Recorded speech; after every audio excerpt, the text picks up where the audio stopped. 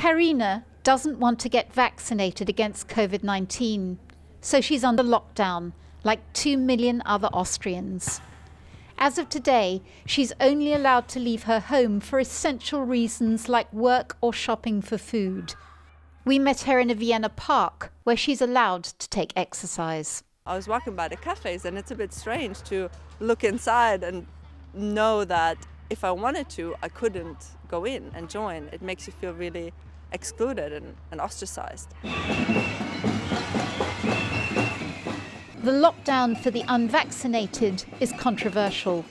Some took to the streets in protest. Police say they'll carry out random spot checks on people in public places and fine anyone who can't show a certificate of vaccination or recovery.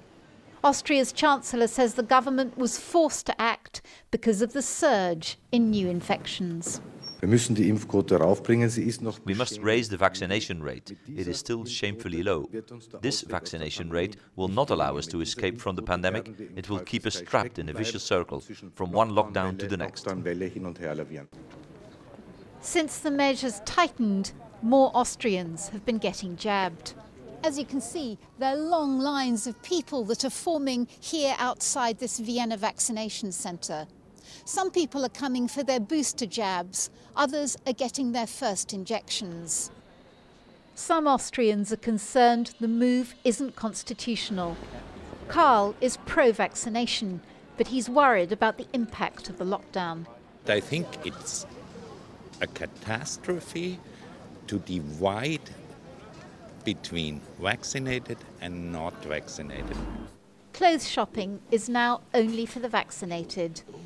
Many Austrians say that makes them feel safer. We all have to be vaccinated. That's the only solution. Otherwise, we have the problem for quite a long time. People disagree on lockdowns, but if the COVID numbers keep rising, Austria faces a bleak Christmas. Bethany Bell, BBC News, Vienna.